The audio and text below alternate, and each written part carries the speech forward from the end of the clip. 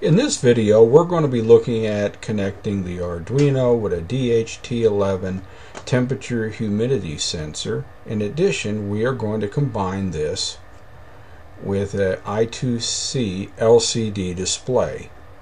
And later we will hook up another type of temperature sensor, which I will go over later on in the video.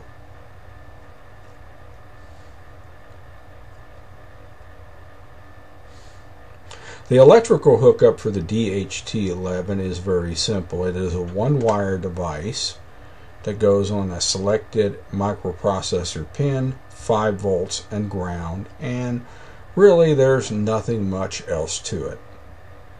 Let's go ahead and look at a video of this circuit in action.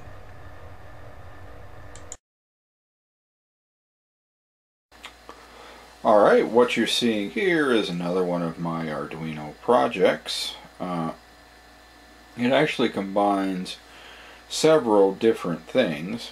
At the middle bottom of the screen, of course, is an LCD display. But this is not your typical LCD display. This is one that uses the I2C protocol, which starts out taking you from about 10 connections down to 4. It's very easy to interface, and it would be great for beginners who want to get an LCD display working. I guess they call it serial. Yes, it's serial, but it's not serial as in the 9600 baud stuff you use on a terminal. It uses the I2C protocol. Continuing on, here's my Arduino Mini that I've used in several projects, and this here is a DHT11 humidity temperature sensor. It detects both temperature and humidity, and that's what's displayed on my LCD display. Also hooked up with it is the 18, I think, SB20 temperature sensor. I just have to change the programming slightly, and we'll do that in a moment. But for the beginner, hey, this is a way to get stuff really working. If you can detect humidity and temperature this easy, the applications are endless. I did do a design about 2 years back for hatching chicken eggs. Well, I'm going to update that and use the DHT11, and you can't beat it. You can make yourself one heck of a chicken egg hatcher, among many other uses, including a small mini greenhouse that I'm building. And so when I get those done, I'll be sure to film those and upload them as well. And a few last words. I wish to thank the Arduino community, who, with all of us working together, we have come up collectively as a group with all the great ideas and stuff. And this is what open source people working without government interference, without government regulations and meddling, this is the results.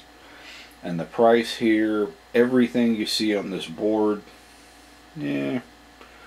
minus the serial cable that I use to program the Arduino, everything here maybe 25 bucks.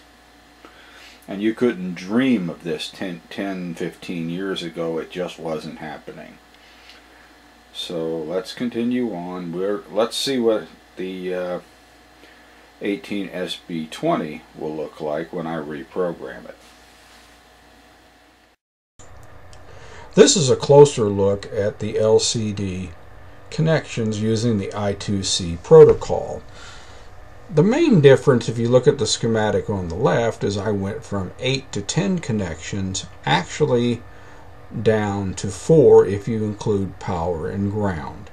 that saves quite a bit of wiring and aggravation, and it frees up a lot of our microprocessor pins. Here's a closer illustration of this typical board. These are designed to work with a standard HD 44780 display. These can be bought off of eBay with the display, even with the shipping, for less than $10.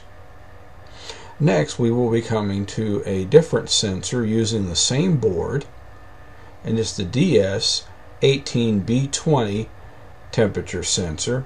Unlike the DHT11, it only does temperature, and it is another simple 3-pin device.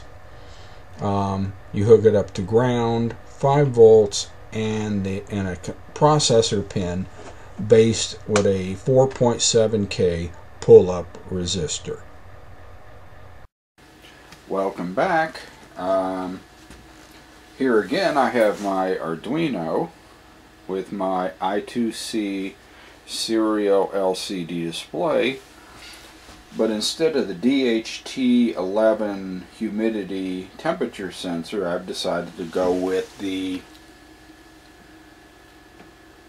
DS18S20 temperature sensor. It's a one-wire device, and as you can see, I programmed it to display the temperature in both centigrade and Fahrenheit.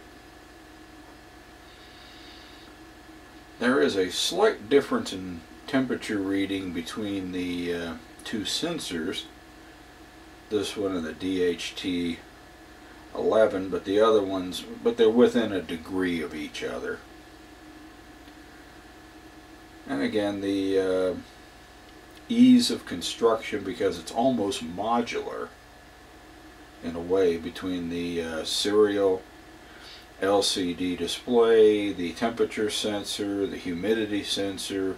In fact, I could run both sensors, the LCD display, and everything all at once on Arduino, and I can actually switch between them for different purposes.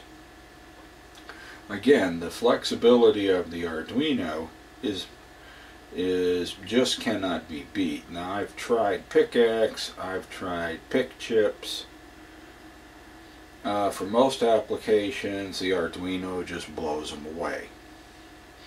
I've tried some parallax stuff. I just don't care for those either. And with the large community we have for Arduino, the sky's the limit. Now, if we could just build ourselves a rocket, connect an Arduino to it, and go to the moon, hey, we'll really be getting somewhere.